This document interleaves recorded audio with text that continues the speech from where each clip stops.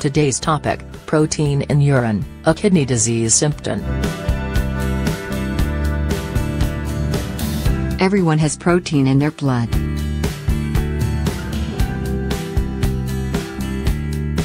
The main protein in your blood is called albumin. Proteins have many important jobs in your body, such as helping to build your bones and muscles, prevent infection and control the amount of fluid in your blood.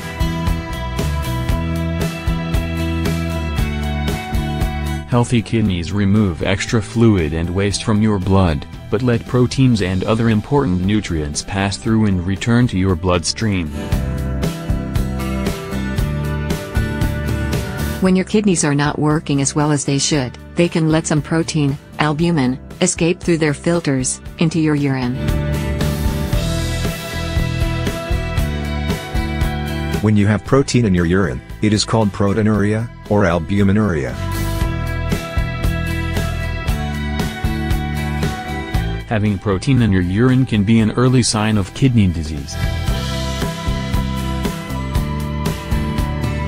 Anyone can have protein in their urine. You may be more at risk for having it if you have one or more of the risk factors for kidney disease, such as diabetes,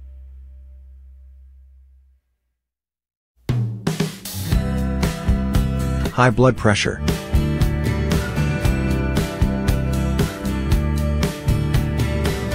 family history of kidney disease,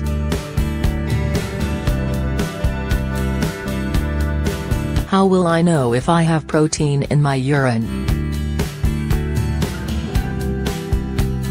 when your kidneys are first starting to have problems, and you do not have a lot of protein in your urine, you will not notice any symptoms. The only way to know if you have protein in your urine is to have a urine test.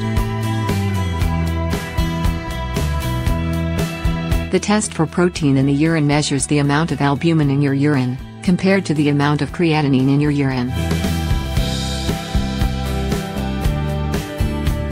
This is called the urine albumin to creatinine ratio, UACR. A walk or more than 30 mg/g can be a sign of kidney disease.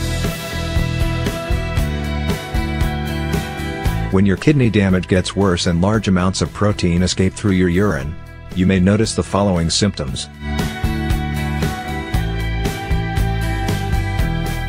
foamy, frothy or bubbly-looking urine when you use the toilet.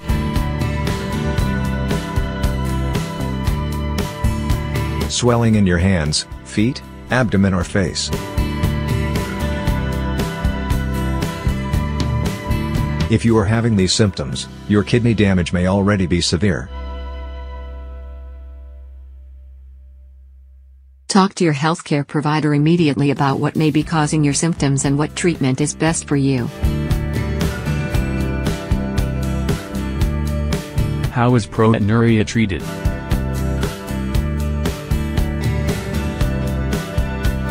If you have diabetes or high blood pressure, the first and second most common causes of kidney disease, it is important to make sure these conditions are under control. If you have diabetes, controlling it will mean checking your blood sugar often, taking medicines as your doctor tells you to, and following a healthy eating and exercise plan.